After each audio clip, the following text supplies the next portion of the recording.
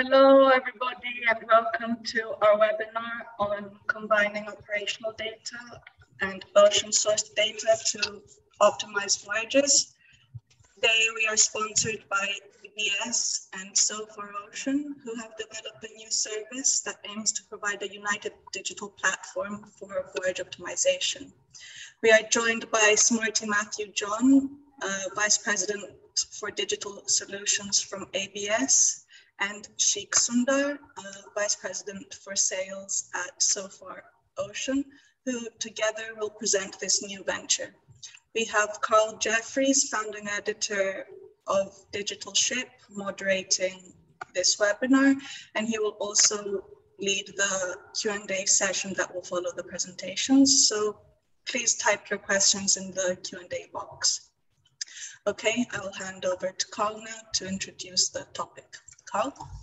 Okay, so what we're going to talk about today is combining ocean source weather data with other operational data and using that to optimize our voyages. So we're going to work out how you can get a better idea about the recommendations for the speed and RPM of the vessel. But this isn't just any weather data. This is something quite special. We're going to hear about weather data sourced from the ocean. So Sofar Ocean has a global network of weather sensors. You can see a couple behind Sheikh on the in his screen there. We're collecting 100,000 data points daily and on all 5 oceans. Now, I don't know yet how we use this data, but I'm guessing we can see if there's a storm coming, what power it is, what direction it is, when it's going to hit us.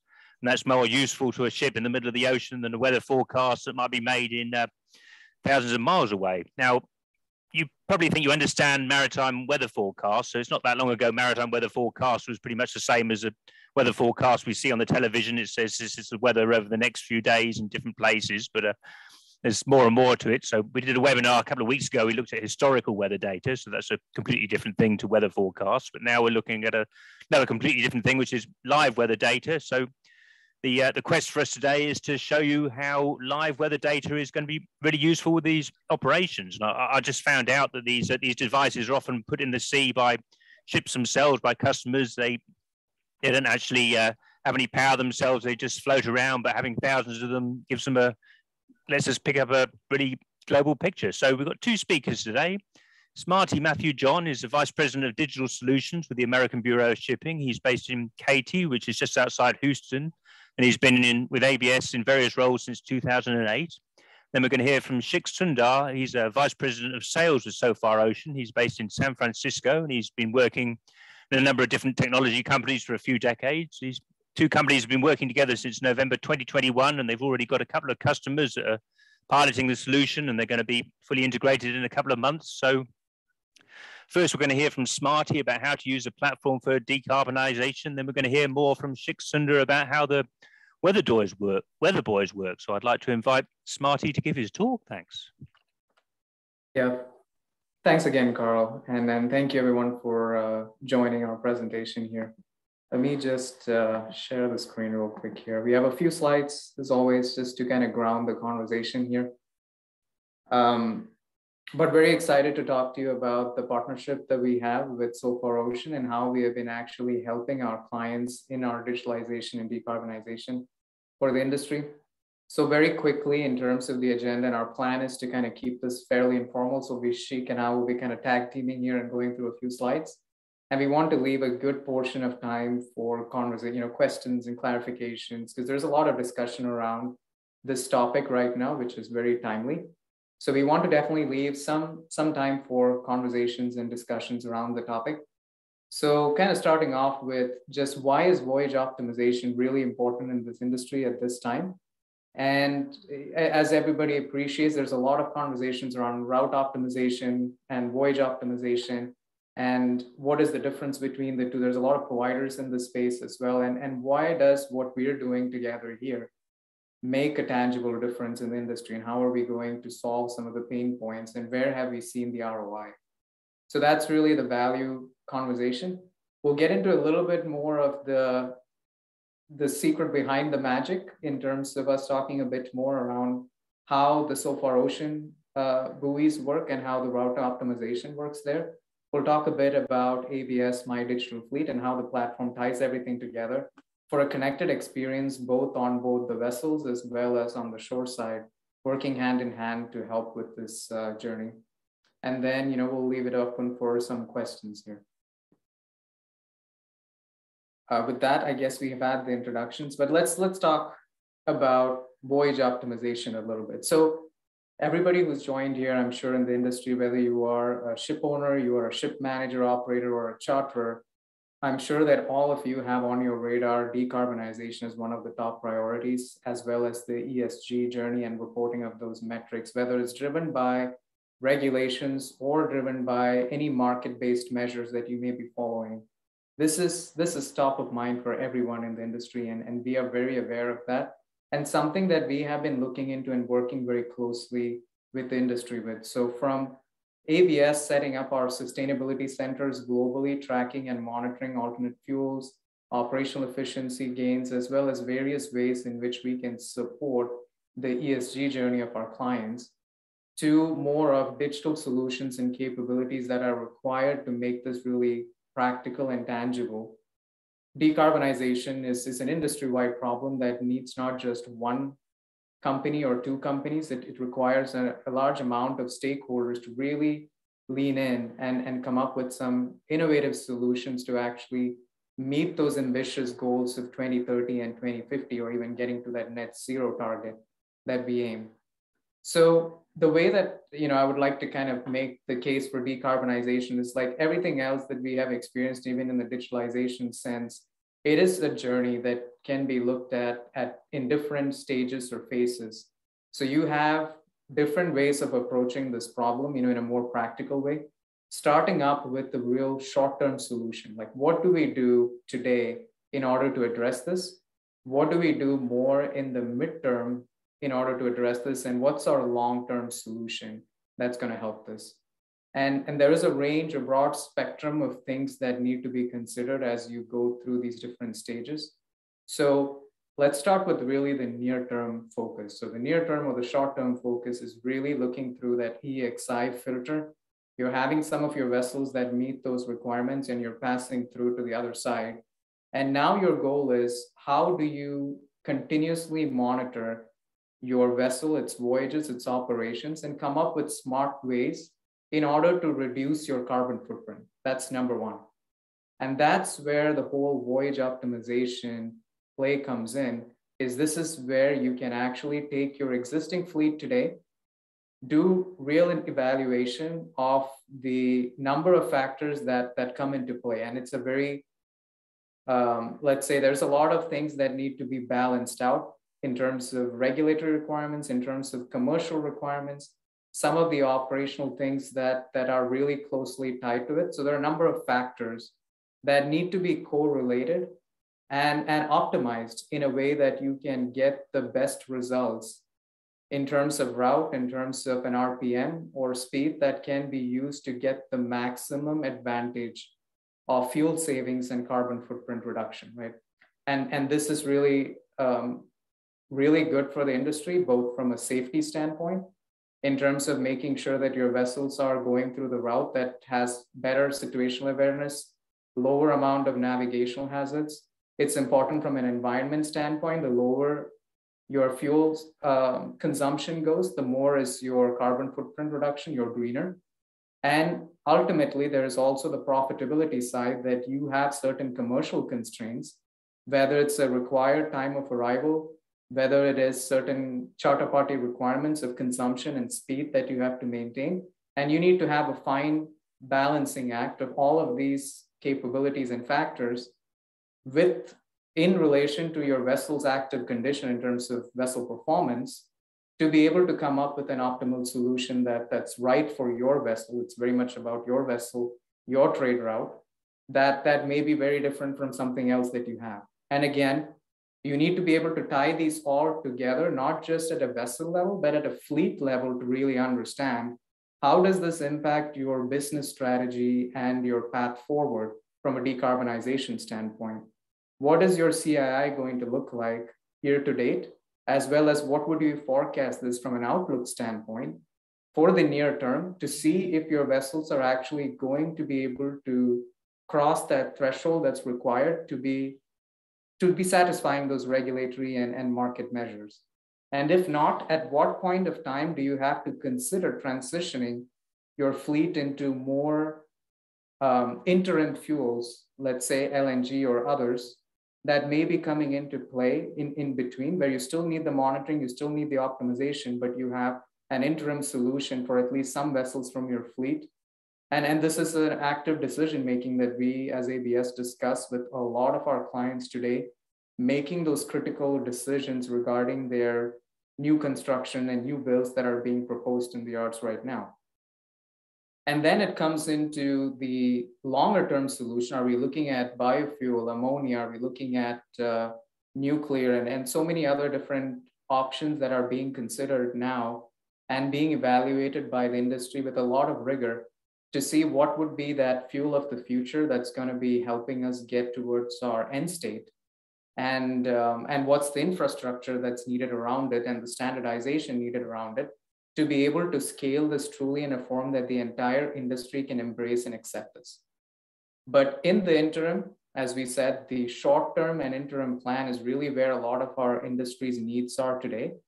And this is truly where Sofar Ocean and ABS has been focused on, is this voyage optimization piece. And how do we actually support the industry through a level of optimization in terms of the right route, the right speed to get you the maximum savings again. And weather being a critical factor in this, because that's one of the areas where there is a lot of uncertainty, a lot of dynamics around that, which really comes into play. And I'll let Sheikh, if you want to add anything more on what the nuances around weather is and why that makes a huge difference in voyage optimization. Yeah, thanks, Marty. That was very eloquently stated. I would add just a few things. So the graphic on the left side of the slide here, we didn't make that up. Those are all IMO statistics. These are numbers that come from an IMO report, and we've got a link to the report on the slide. But the thing that's really interesting here is it shows a number of tactics and strategies for reducing emissions over the long haul for the industry. And voyage optimization plus speed optimization have the opportunity to reduce emissions by up to 85%. You know, that seems like a lot, and it is a lot. I think there's probably some bias there towards extreme slow steaming that they've factored in order to come up with that 85% number. But the thing that's really cool is these two combined do have tremendous opportunity for reductions, and they are also just OpEx. They don't require CapEx. So all of the other tactics and strategies that you see on this slide require pretty significant CapEx. A lot of them are still in what I call the R&D phase, where they're being tested at a very small scale. And the industry is, you know, still coming up with a general consensus of which direction they want to move in. And so, as Smarty indicated, in this interim period, voyage and speed optimizations are an easy win, low investment, high return, and a great way to, you know, move forward in both the emissions reduction, the fuel consumption reduction, and they're going to have compounding effects as some of these other CapEx heavy technologies get adopted. So if you're talking about, you know, alternative propulsion like wind and kites and sails, those types of technologies have pretty tremendous emissions reductions capabilities and fuel consumption reduction capabilities, but they also rely even more heavily on more accurate weather forecasts in order to optimize routes while still hitting business constraints such as required time of arrival. So that's the only thing I would add. Yeah, thanks, Sheikh. Now, how does this all kind of work together? And let's start from the shore side, from a voyage optimization perspective. I mentioned about a lot of the different factors that you need to take into account. So the experience, as you can imagine, for a totally connected experience for both the shore side and the onboard is sort of going through this flow, which is what we kind of wanted to use to kind of set the foundation for how this all works. So you have your optimization parameters, whether it's the bunker cost, it's your TCE or time charter index, it's your charter party requirements in terms of speed and consumption, and some constraints around your required time of arrival, which is, you know, sometimes a shorter window, sometimes a bigger window, depending on the segment of market you're in. Flows into the Wayfinder application. And that entry point is being made through My Digital Fleet, which is what primarily the shoreside team uses. And the commercial teams, think of a voyage manager and a number of shoreside superintendents are entering that information in. And then that goes into Sofar Wayfinder. And Sheik, if you want to kind of cover the route as it goes through Sofar Ocean, and then I'll get back in when we get to My Digital Fleet then. Yeah, absolutely. So it's a seamless handoff. The two products are integrated. We're in testing right now with pilot customers. There's a seamless handoff there. And in real time, as any of those components get updated, those business constraints get updated within Wayfinder. Wayfinder takes those business constraints. We are combining it with a vessel performance model, which is specific to your ships, and the best weather data, which comes from the Sofar network, to reduce uncertainty of the voyage. And then in real time, provide dynamic optimization for the master as well as the crew, so that they can make the best decisions about their route and their speed and RPM guidance.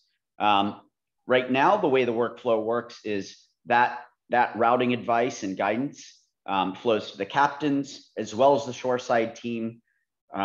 Depending on the fleet dynamics, sometimes there's a collaborative decision. Sometimes the captain makes the decision. Sometimes the shoreside team makes the decision. But the captain has all the information running through the Wayfinder app on the bridge computer, along with email support for the times when they have intermittent connectivity at sea. And once they've evaluated that route guidance, and if they've accepted a new route with some, specific savings or additional safety measures, that then flows back through Wayfinder and into the My Digital Fleet system. And that's where they get to see a continuous monitoring of the voyage status, the savings, both in terms of fuel as well as in terms of the carbon footprint reduction. This is all being related to your overall environmental or sustainability targets or KPIs that you've set. So you can see this in real time, both at a vessel level as well as at a fleet level, and both in terms of whether it's a monthly, quarterly, or yearly targets that you've set for yourself. You'll be able to compare and bring all of this together so that you know actively where your vessel and fleet sat against those targets and what is the impact of those adjustments that you're making to those market drivers or optimization parameters. And when you make those changes, how is it impacting your overall decarbonization trajectory? That can be seen again in real time, which is a very powerful thing to see, because it's very important that the smaller decisions that we are making on a day-to-day basis, how does that really impact your overall strategy towards decarbonization, which is one of the things that there is a lot of value in being able to see that thread of how the operations can really impact your overall trajectory for the near term, as well as more for the long-term components there. And the overall experience based on the pilots or that we have done with clients actively now has been very well received. And the fact that, again, she can talk to more of this when he gets to a slide, of being able to be on board the vessel and in a connected experience going into Wayfinder, actually clicking on the buoys around the vessel and seeing that live feed of information on the weather conditions. That's really a powerful experience, giving kind of a reassurance that the route that's been provided, the decisions that they're being made ultimately by the master and the captain on board, is the best decision, both from a safety standpoint as well as from an overall reduction standpoint. So those definitely make a huge difference, as well as communicating that same unified view through My Digital Fleet to the shoreside team so that everybody can have a productive discussion. And this is not just within a ship operator or owner, but this can be across the board with multiple stakeholders. If you have charters with their charter party requirements, as well as operators, owners, who have to have those conversations regarding certain deviations or exceptions that may happen during the voyage for very specific reasons, you would be able to see those indications and get reports out of it, so that that conversation is very much founded in a very data-informed way towards why things were done and what specifically led to certain decisions at any given point of time during the voyage. So in a nutshell, what's the overall value proposition and how did we come up with this partnership? So as ABS was thinking about going down the route of voyage optimization being a key pillar within the decarbonization journey of our clients and a core capability that we really wanted to bring into My Digital Fleet, our approach as ABS and as My Digital Fleet has always been to look out for opportunities to work collaboratively with the industry to see where are the capabilities within certain startups, scale-ups that have brought in something very niche to the industry that could truly make a difference. Because again, like I want to emphasize, there's a lot of providers out there that work on voyage optimization as a problem. And we need to bring something to the table that really differentiates ourselves from the rest of the market in order to be truly able to propose a solution that makes a difference today and that can really convert into an ROI that's proven. And that's where we went through an evaluation process. Let's say a lot of proof of concepts were done. We did a number of different discussions. And what we thought was really unique is the Sofar Ocean capabilities that I'll let Sheikh kind of expand on here a little bit more. Thanks, Marty. So I think that Sofar takes a unique approach to this voyage optimization challenge. And I'm going to go a little bit deeper on this in the next few slides. But you know, our really key differentiators are, one, we are the only company in the world that's doing this and has infrastructure in the ocean to collect data ourselves. And you know, these spotters, buoys behind my shoulders here give you an idea of what they look like. And so the other things that I think really take advantage of that real-time data element are the fact that we do continuous optimization. So we don't just give a single optimization at the outset of the voyage during the voyage planning stage. We are looking for the mathematical best optimum, lowest cost, safest route every 6 hours. And then we promote that to both the captain as well as shoreside teams on a schedule that they prefer. Most of them want it at 9 a.m. local vessel time. And then finally, and I'll go much deeper into this, on the seakeeping side, we collect a number of unique wave parameters that no one else has in the industry or in the world that allow us to provide wholly unique and very, very accurate seakeeping guidance, which is increasingly important given that the oceans are becoming more energetic with climate change. And you know, when we thought about go-to-market, we looked at a lot of potential partners as well. And for us, we were incredibly excited to partner with ABS, given that, you know, one of the largest classification societies in the industry, have a incredible reputation for integrity, as well as for always being on the forefront of adopting new technologies and promoting new technologies that they believe are going to move the industry forward and make it more progressive. So yeah, thrilled to be on this webinar with you today, Smarty. Same here, Sheikh. And the integrated voyage intelligence that's combining the capabilities of Sofar with the core capabilities of My Digital Fleet that we've been working on for the last couple of years. Again, with a lot of partnership with equally forward-thinking clients, what we have been able to do really there is to be able to come up with a solution that can actually bring together a lot of the different pieces of the equation, whether it's looking at structural, environmental, machinery, and the commercial aspects all together into one view so that decisions can be made very effectively. And again, we kind of highlight, and we'll go into a bit more detail of this real-time insights to achieve the compliance goals, as well as to achieve some of those decarbonization targets that you may have set for yourself.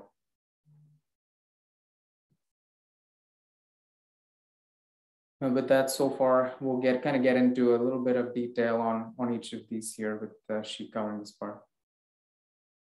All right. Thank you very much, Smarty. So it all starts with this spotter buoy that you see on the slide. And I've got two of them behind me here. Let me grab one. So spotter buoy is a mid-ocean buoy, slightly larger than a basketball, as you can see. It's got solar panels, carries a sensor payload, and has a satellite modem to communicate with the world.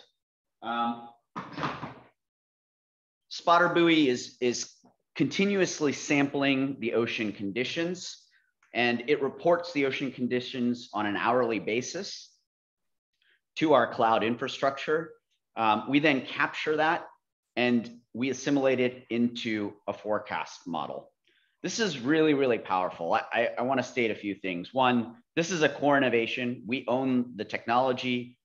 We've built this IP, and we are a full stack company that engineers these devices, has built a data infrastructure to make sense of the data it collects, as well as building applications like Wayfinder, which is specific to the voyage optimization problem. And so a couple of things that are really unique about the buoy. One, it's collecting wave parameters. Two, it's collecting wind. It's collecting sea surface temperature, barometric pressure. It has a microphone for understanding if it's raining or not, very important, as well as drift patterns. So these are free floating. With regard to all of those parameters, we typically see that 60% of the resistance of the vessel comes from waves, 20% is wind, and 20% is current. So, and that changes based on where you are in the world and what type of a trade route you're running. But in general, that tends to be the resistance function to the hull of the vessel. In terms of the waves, one of the most important things is understanding actually the full spectral profile of the waves. And that is something that we uniquely collect. There's no one else in the world that's able to do that currently. Even governments, they do it locally, usually on the coastlines, but there's no one that's collecting this in the open ocean. Next. Yeah, and these are the big differences that impact when you talk about voyage optimization and how weather plays a real critical role. Getting that high fidelity data more than even the satellite, which is a supplement to this, really makes a difference. Absolutely, that's right. So in addition to collecting observations in situ, actually on the surface of the ocean, we use best-in-class satellite data from the two government centers in the US and Europe. We combine all of that data using the best-in-class open source models. And essentially, we're using the observations from the spotter buoys to constrain the now state of the model. So if we know that in the Southern Ocean that the spotter buoys are reporting 5-meter waves, and yet the forecast model is saying that the waves are 3 meters, we would then correct that forecast model to make it 5 meters at that specific point. And then we propagate that wave spectrum forward in both space and time. So we're able to get improvements in the model forecast in areas where we don't have coverage. So that's really, really important. That's kind of the key secret to the way our system works. We're running an operational forecast that's generated every 6 hours, synchronized with NOAA in the US and ECMWF in Europe. And you can see on the left-hand side a graphic of our network. We have over 700 spotters in the open ocean, which you can see there. We have thousands more along the coasts, which are not displayed on this map. And then within the next 6 to 12 months, I would say, depending on supply chain, global supply chain, we hope to be at around 2,000 spotters of varying density across all oceans. But we're already seeing pretty massive improvements with our existing network. So depending on depending on the energy in the ocean, we're seeing anywhere from a 20 to 50% improvement in the accuracy of our forecasts over best-in-class models. And what's really exciting, I think, for the shipping industry specifically, is our forecasts tend to get more accurate when there's more energy in the ocean. So when the waves are bigger, when the currents are stronger, and when the winds are blowing harder, these higher Beaufort sea states, that's when our model and our forecast gets even better, because we're offering bigger corrections with our real-time observations to these forecasts. And we've seen that translate on average into around 3% on the voyage gains, which is a combination of both time and fuel savings. And in the top right, we've got a few of the customers that have been very early adopters and supporters of us since the very beginning, when we had very few sensors in the water, primarily just in the Pacific, and some premier bulk and tanker customers across a variety of sizes, as well as DARPA. So if you're not familiar with DARPA is a large United States intelligence agency. They've been one of the biggest sponsors of this program, because this data is incredibly valuable to the defense and intelligence interests of the United States, especially in the Pacific. Yeah, and to add there, Sheikh, our pilots with some of the new container lines that we have been working with have also brought in a number of different constraints and factors that really optimize the voyage based on different, very specific niche factors that are really important to them, given their type of operations. And we are seeing similar gains there too, which is really good to see as a good ROI that goes in. Absolutely. Point out we've got 19 really good questions. So it'd be great to have plenty of time to go through them. I don't know how much more material you've got, but yeah, we'll try to run through this in the next 5 minutes or so, and then we'll leave the rest for all the questions. Glad to hear the engagement there. Yeah. So just quickly, Wayfinder, how does it work? We're taking the best-in-class weather data, which I've already described, which is a combination of our distributed sensors assimilated into a global forecast model. We build a vessel-specific performance model. So we take all of the vessel parameters. We start with a physics-based model, right?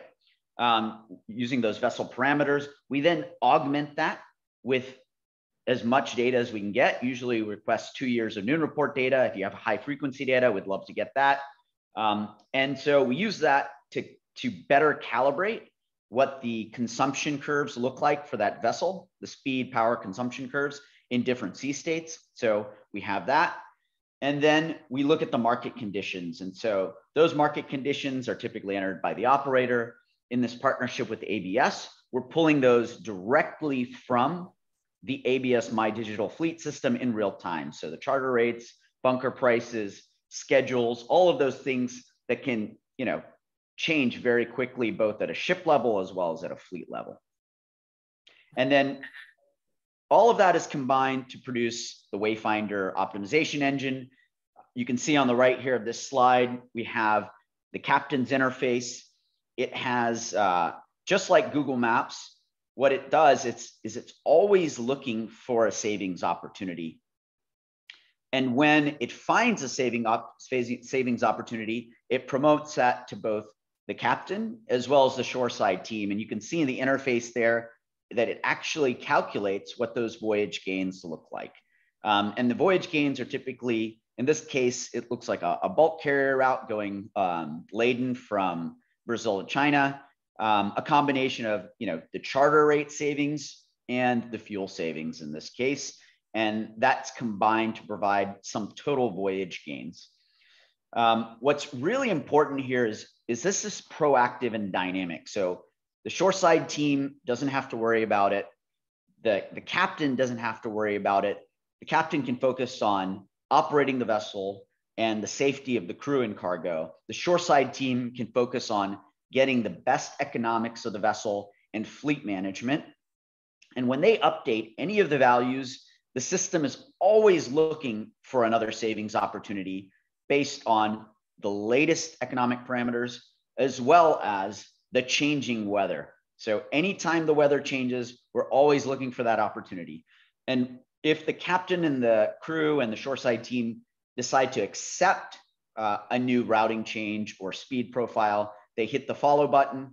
And once they've hit that follow button, they're provided with an ECDIS file that they import directly onto the ECDIS on the bridge computer, import the waypoints, adjust their RPMs. These ECDIS files that we provide have been vetted to make sure that they're navigable routes. So we have an ENC on the back end of our system that is making sure that these are compliant with navigation standards. And then very quickly, I'll talk about something that's wholly unique and really interesting. I think the industry is aware that the ocean as a whole is becoming more energetic.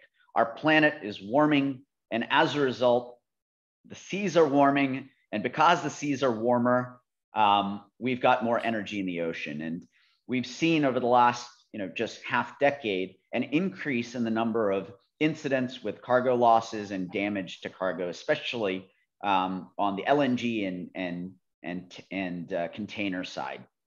One of the things that's unique, I think, about our spotter buoys is that they measure full spectra. So as opposed to just measuring the bulk wave statistics, which is purely what is the significant wave height at any given point and the direction, we understand that the waves are made up of multiple different wave fields, and we're able to measure each individual parameter of each individual wave field. We have that breakdown, which is incredibly important for understanding how the vessel is going to roll or behave or respond in different sea states. So we're able to predict much more accurately whether there's going to be parametric or synchronous rolling events, and alert the captain along their route and via email in the app as well to those events so they can make the right decisions. So this is incredibly important. Again, we have the most detailed full wave spectra data, and we are the only company, as far as we know, that's collecting that data and then directly translating it into seakeeping alerts in this way. Most other folks are just using the bulk statistics. So really important differentiator and very, very powerful. Yeah, again, a key differentiator when it comes to the container line market too, where there's a lot of applications of this.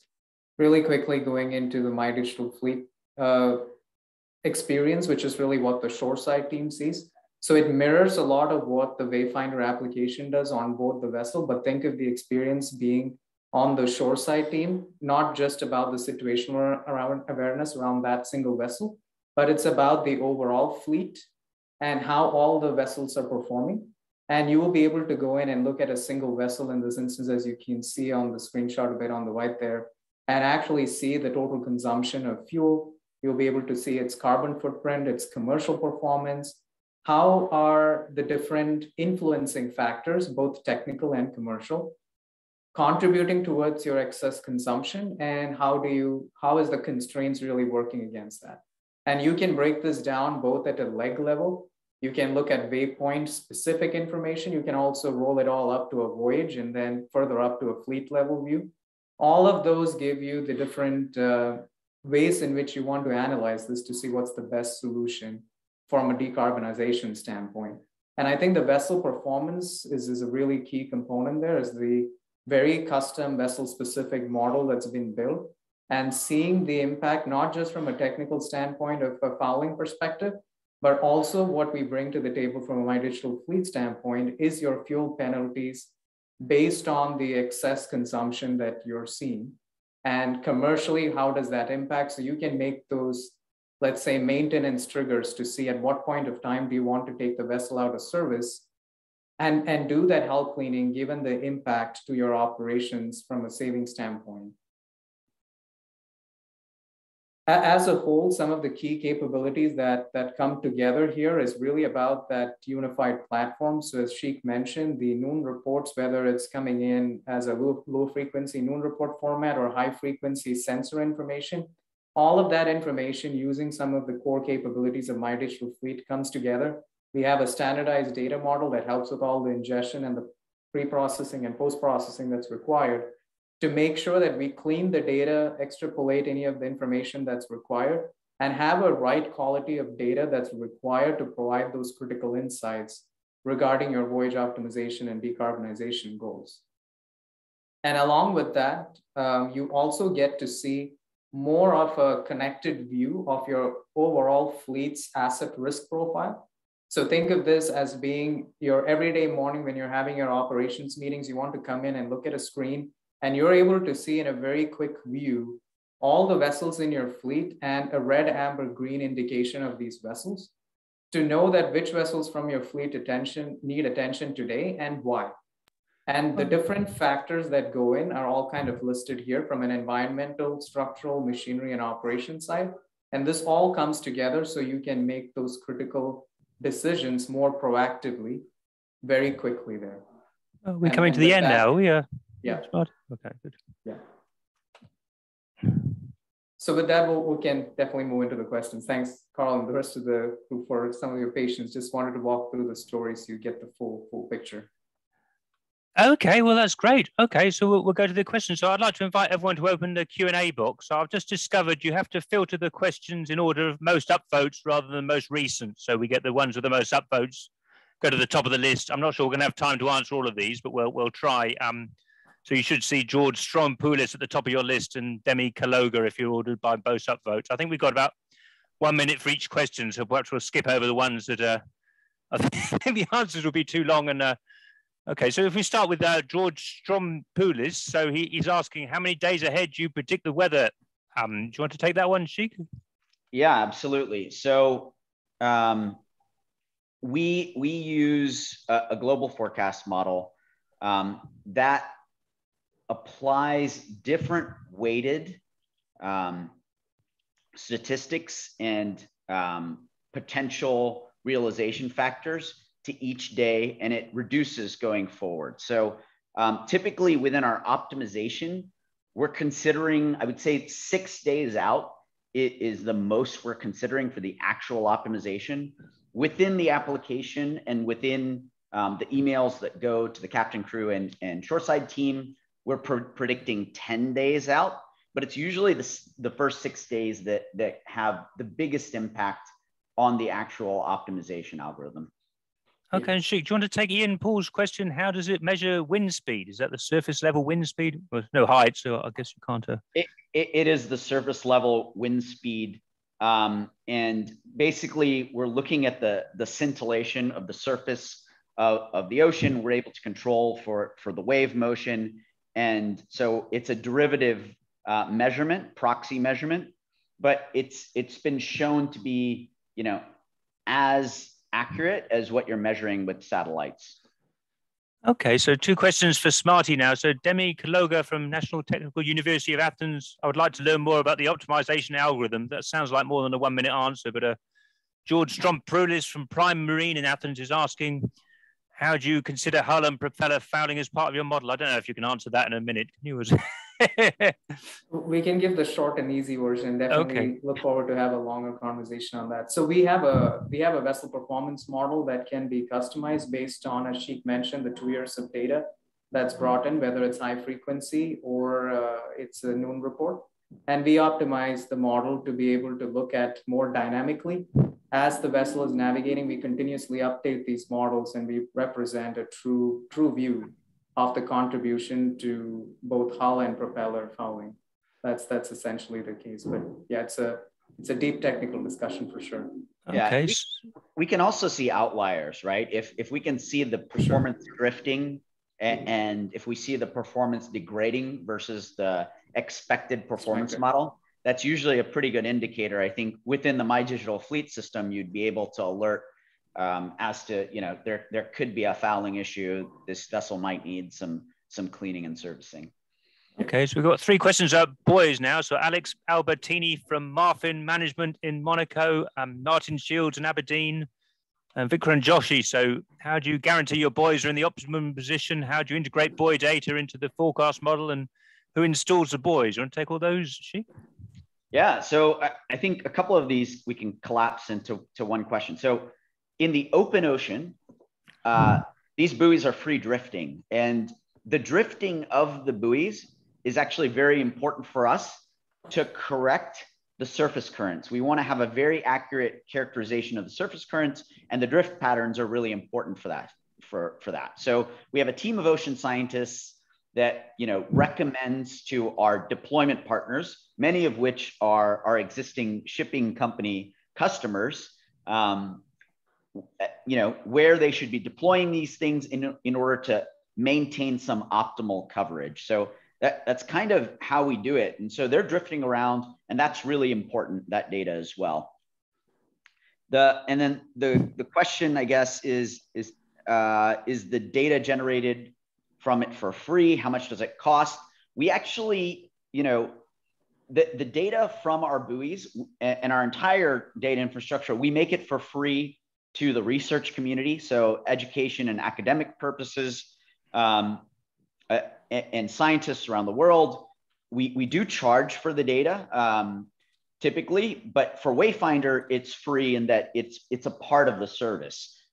This is something that's super valuable, I think, for the master and the crew. They're able to, within the Wayfinder app, click on a buoy and get the actual sea state as it was, observational sea state as it was last reported.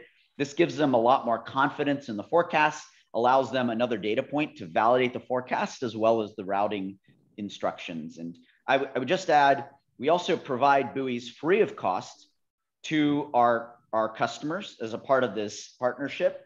Some of our customers may be operating in areas where we don't have strong buoy coverage. And so as your ships are transiting those strategic routes, your crew can drop the buoys in the water, that those buoys become, on the spotter buoys go online immediately, start transmitting data, and provide that data to not only to the global forecast model, but to the captain and crew so that we can improve their optimizations. Okay, so Sheik, do you want to take those 2 more questions about the buoys? Yanis Gavrilis is asking, how do you collect the data? What frequency? And Anna Hita Lavarak is asking, what's their lifetime? And we already talked about drifting out useful range. Do you want to take those 2? Yeah, so they're sampling constantly, and then they report what's collected every hour. So every hour they transmit through the Iridium satellite network, and it instantly becomes available to our forecast models. And then useful lifetime, we anticipated that we would get about 2 years out of each one, but our first buoy that was ever deployed, which we call Grandpa Spotter, is still floating around in the Pacific and reporting data. We do beach buoys from time to time. They'll wash ashore, but we have a really effective program for that. Basically, when they wash ashore, we know exactly where they are. We either contact some of our customers who are local to that area, or folks in the local coastal community where they've washed ashore. And we offer those buoys to them to essentially moor off of their local coastline and provide data to the community free of cost. So it's a really nice kind of symbiotic win-win program there. Okay, so Smarty, I think there's 3 software questions coming up next. So Renee Lin, who I think works for a marine data company in Hong Kong, is asking, do you have an API interface? Vikram Joshi is saying, do I have to buy this software from ABS? I don't think you'd have to buy any hardware. Yahiela Kala is asking, is it touchscreen friendly? And SK Pal is asking, does it integrate into electronic charts? Do you want to maybe take all those quick ones? Yeah, sure. So if I can remember all of them in the sequence. Yeah, so it'll be on the screen. So on the electronic charts, for sure, we have a partnership that brings in the electronic navigation charts. You'll be able to look at that and make sure the voyages are safe before you accept the routes. We do have an API option that can be used to be able to integrate in, whether it's in the data ingestion piece or consuming it externally. we can definitely expose capabilities there to be able to make sure that that's available. Yeah. And then you have to buy the hardware and software from ABS. Yes, I imagine you do. Yes, that would be part of the effort. I think it. Yeah, go ahead, Shi. There's no hardware involved though, right? There's zero CapEx. Just the software. Yeah. So I would say, shoreside, it's as simple as opening your web browser and accessing the application, both My Digital Fleet as well as the Sofar Wayfinder app, and then it's the same thing for Wayfinder on the actual vessel. They just access it through the browser and whitelist. There's nothing installed, no hardware install required. As long as you have a VSAT connection, should be good. Well, are you both free for another 10 minutes maybe to try and answer some of these questions? Is that okay? Of course, yeah. Okay. Yeah. Okay, so I saw two questions about loading here. Maybe Smarty, you want to take these? And Michael Trent is saying the loading and ballast conditions are going to change the seakeeping characteristics of the ship. I don't know about a captain requesting the ship motion within desired safety limits. I guess it's something else in the model. Yeah, Karen? That would be part of. Yeah, so that would be something that we would be able to ingest in real time in terms of both the loading conditions and making sure that we are getting the safe constraints as ABS. As we have done the design reviews in stability and seakeeping performance checks, there are certain constraints both from an IMO standard as well as from the ABS envelope in terms of safe operating limits. That's already put in as constraints. And as she kind of mentioned about all the seakeeping guidance that you get, they are making sure that the alerts that we receive are within those ranges that has been predefined. And we would get some of those loading conditions in so that all of this is kind of in real time, giving you the best guidance you can. Well, okay. So Sheikh, so there's about 3 questions about weather forecasting. Arvin is asking, how's the data differed to that from NOAA? I guess they don't have buoys. I'm guessing. SK Powell from Hempel, he's got a 3-letter acronym I've never seen before, ODAs. I don't know if you've ever seen that before. What's different? Vikram Joshi is asking, does your network run from Southeast Asia to the Arctic Sea? Should we try to take all those 3? Yeah. So first one, how is your data different from what's collected from NOAA? It's different in a few ways. So NOAA does have buoy programs. Primarily, they're focused on coastal areas because it's part of the U.S. Department of Commerce. They have drifter programs in the open ocean, but none of those drifters, or very, very few of those drifters actually collect wave data, which is really an important, resistance factor for ships. We use NOAA data. We use lots of NOAA satellite data.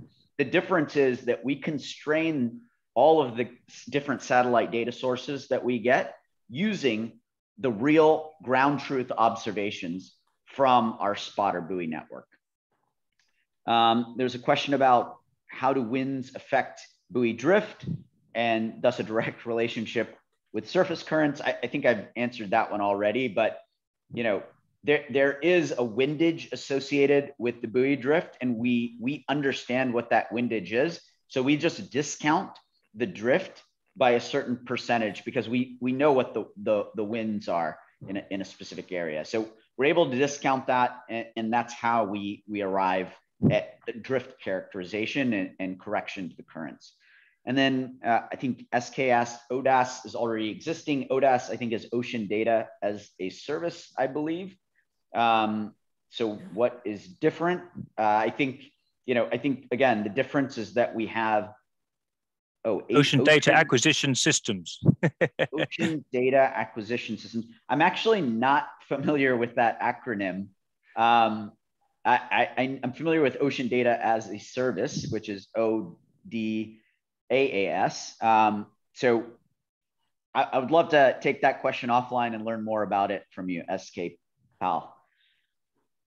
And then do you have buoy network from Southeast Asia to Arctic Sea? Yes, we have lots in Southeast Asia.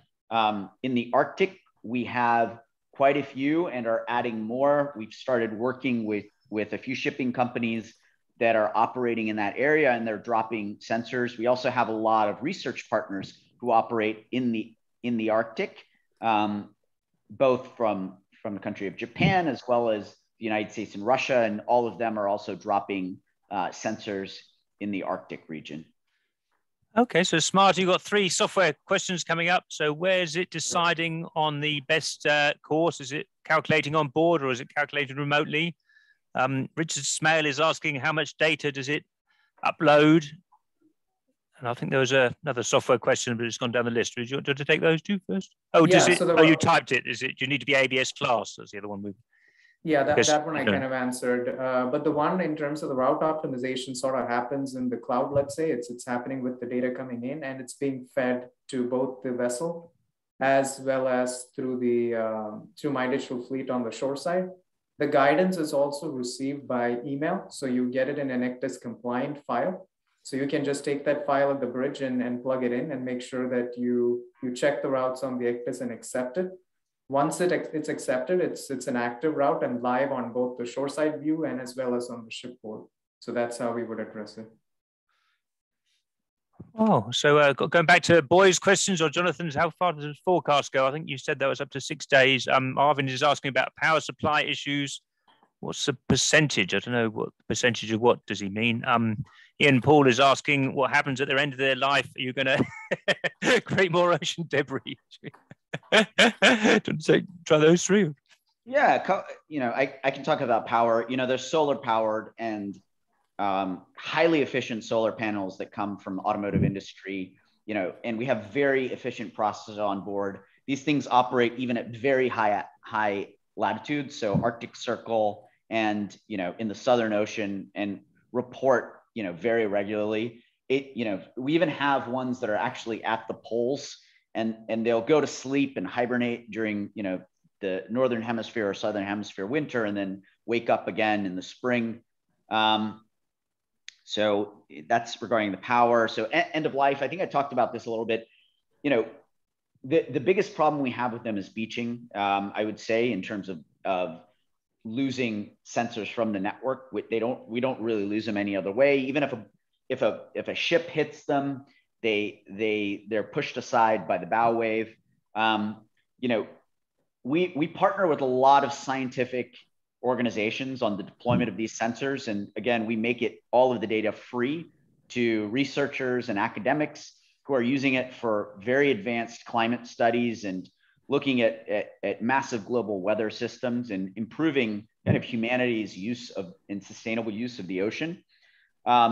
So, that's a key part of the mission at Sofar, is really making, the humans' use of the ocean much more sustainable, because it's so important in driving our global, both weather and climate systems, and it covers 70% of the surface of the planet.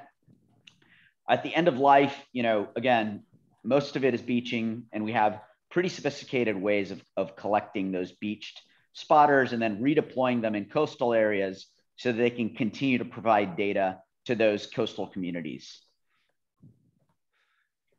Oh, sounds great. So Peter Pateris is asking Smarty about customers. I think you had one slide when you mentioned a couple of names. Is there something, obviously it's not confidentiality, but is there something you're able to share more about that on that question, do you think? Yeah, sure. So we don't want to specifically name all the customers. I think the few that we had requested for permission, we kind of listed out there. But we definitely do have a number of customers. We have about 9 to 10 customers actively running through pilots with us that are using this application. It varies, as we mentioned, from tankers, bulkers, container lines. So there's a good mix of clients who have seen proven ROI at the moment. Okay, I think we're moving on to the sort of tricky, broader questions, which are quite hard to answer in 1 minute, but maybe I'll just try to skim through them and see if Peter Mantle is asking, I don't think the question on the actual optimization algorithm has been addressed yet. I suppose it's an obviously complicated optimization algorithm. I don't think that's something we can cover it in a minute or so. Arvind and Sharma is asking how you're combining this with whatever companies already have. I suppose that's also quite hard to answer. Yanis Gavrilis is asking, how do we combine with, so far combining with other weather data? So Arvind's question is a pretty easy one to answer. So we work with some liner operators where they're not only using our application, but they're also buying the data directly, the weather data, because they use it in their fleet operations center. So, you want to have often multiple sources of data to understand if there's a divergence in the forecast and, make a judgment call as to what the best source of truth is. So that's a pretty simple one. I agree with you, Carl, that the optimization algorithm, much deeper, conversation. I think Smarty and I would be happy to arrange a call with our ocean scientists and data science team to go into those technical details, if that's needed. Yeah. Do you want to talk about how you're combining your data with other sources? So citizen scientists, open source data, maybe you don't, so feel free to say. We do, actually. You do, okay. The Aqualink buoys that Kirk is referencing there, those are actually Sofar systems. So Aqualink is one of the nonprofits conservation organizations that we work with. They've put sensors at over 200 sensitive coral reefs around the world to measure the health of those reefs and how temperature stratification is impacting bleaching events there. So all of that data is also part of our infrastructure and goes into Wayfinder. Well, this is an interesting question from Rishi Xavier, who's an assistant technical manager with Masuga, a shipping company in Hong Kong. But he's saying this is for you, Smarty, I think. So if charterers want to have their own weather forecast and they want to make all the decisions, so rather than the ship doing it, is this an issue that comes up a lot? Or? I mean, there is a view of making sure that both the charterers and the operators are aligned in terms of what the weather conditions are. And that's where I think the level of accuracy and high fidelity information that we are talking about, and having that shared view across both the charter and the operator comes in handy. But charters come up with typically the understanding of what the constraints are, and they may have their own voyage or weather providers, but typically if we can share what the vessel is experiencing, that's what goes into the discussion. Oh, that's great. Well, I think we're sort of coming to the end. I think there's been a few questions in the chat. If I can ask people, if you haven't had a question answered, if you can put it in the Q&A box, we won't have time to read it. But so Kyo Ong is asking if you're incorporating hydrodynamic behavior of the ship. I think, Smarty, you said you had specific models of the ship, so I guess Correct. You are. Arvind Sharma is saying, how do you measure the delta in accuracy? I suppose that's how the weather forecast is better to others. So SK Pal is asking who takes responsibility for the alerts. I suppose the shipping company is fundamentally responsible, I'm guessing. And Greg Hammond is asking about subsurface currents. SK Pal, well, Sailor they know since it gets WX data. I don't understand that one, but do you want to any comments on this? Would you want to? No, so the seakeeping alerts that are coming out, they are available to both the master on board the vessel who ultimately has to make the call. The idea is making sure that we have those constraints in and you're getting those alerts, and if it's being dismissed or accepted, that feedback mechanism is definitely in there for us to capture that information. Yeah. Oh, that sounds great. Any more comments, Chick, on these last three questions or anything else? Sure. Yeah, I would say, I think I understand well, Sailor. They know since weather data, I'm a sailor. I've done 2 ocean crossings in a very small 10-meter sailboat. So, I understand what it's like being in the ocean with very little data and have a deep appreciation for this. On the subsurface currents, we do not measure subsurface currents at the moment. That's a very complicated, different thing. We really specialize at the ocean boundary layer. So where the atmosphere meets the ocean, as well as the coasts where, the land meets the ocean. There's other folks who kind of specialize in subsurface currents. It takes much more complicated instrumentation that tends to be more focused on the energy industry. So anyone who's doing construction offshore, we're talking to folks about potentially getting better measurements there from other sources, but currently we don't have that. The below 10 meters, we don't have that data. Oh, that's fantastic. Yeah. Well, I mean, one number I wrote down, you mentioned somewhere 3% voyage gains. So I think that's the most important number for the audience, as long as you can back it up with your trials, which it sounds like you can do. I mean, if companies want to knock a few percent, there's not many ways. I mean, 3%, that's a big saving on fuel consumption, and it's worth taking the effort to understand these technologies and getting it. If you want to get your CII scores down, I suppose that's the most important thing to leave the audience with. I just want to take a couple of minutes each to last words for the audience. That's what I would say.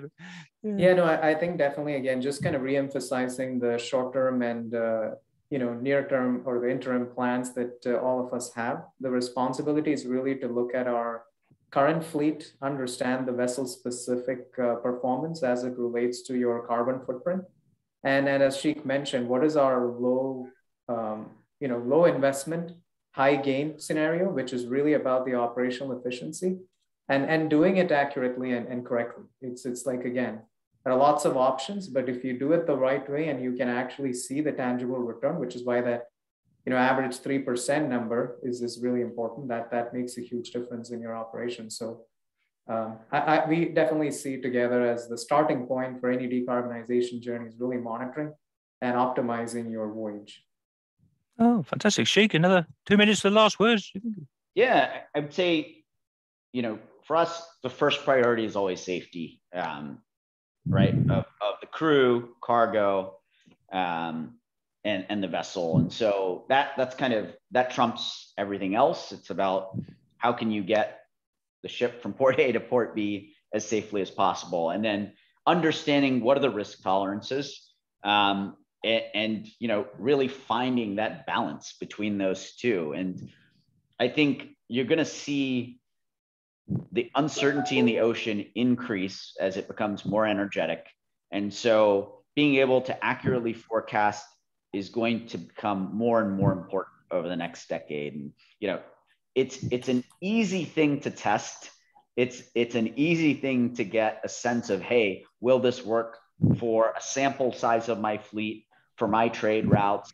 As Smarty mentioned, zero CapEx. Like, why wouldn't you try it? It's just a small time investment. And so most of the folks who try this system immediately see how different it is. The shift from reactive routing to proactive voyage optimization is pretty big. And, there's a small amount of change management associated with it, but the upside is well worth it, we think. And there's a lot of activity that's gone in, again, just from a customer experience for both the folks on board the vessel as well as the shoreside. A lot of effort having developed this in conjunction with clients that really minimizes that barrier to adoption, that folks are seeing things that they're familiar with and can understand intuitively. It's not meant to be a black box. It's not intended to be something that's very difficult for folks to interpret and make decisions on. It's really helping augment what you know around your vessel and make quick decisions, very intuitively. Absolutely. That's a great point that I don't think we hit enough, Smarty. It's that, there's one part of this, which is a math problem, which is trying to find the least cost, safest route based on changing conditions and parameters. And then the second part is, you have a captain and crew at sea who are in an environment far from shore, trying to make decisions based on, information that they have, and they want the best information, and they want real observations. They want to trust their forecast, and they just want to get their vessel and their cargo safely into port, right? They want to minimize time on the water. The incentives are very aligned there between the captain and the operators and charterers. Everyone wants minimum time on the water, which is really about avoiding resistance and avoiding storms. Oh, well, that's fantastic. Well, I guess we'll finish there. I think this is amazing. I think from my perspective, there's not many times you hear about new technologies that get this 3% bar. I think that's a line that people can start taking these things seriously. So you must be absolutely exhausted. And Sheikh, I know you've got a whole day ahead of you in San Francisco, and I'm about to go home. But I shall pass on to Neff for the closing words. Thank you. So we just had a very lively conversation with Smarty, Matthew, John, and Sheikh Sundar about their new venture, the ABS and Sofar Ocean, My Digital Fleet. Thank you for your time and your input, and also thank you to our viewers for all their interesting questions. Before I sign off, I'd just like to mention that we hold webinars regularly and stay updated by checking our LinkedIn profile or our website for updates. Thank you, everyone. Have a good day. Oh, bye-bye. Thanks again for having us. Thank you. Bye.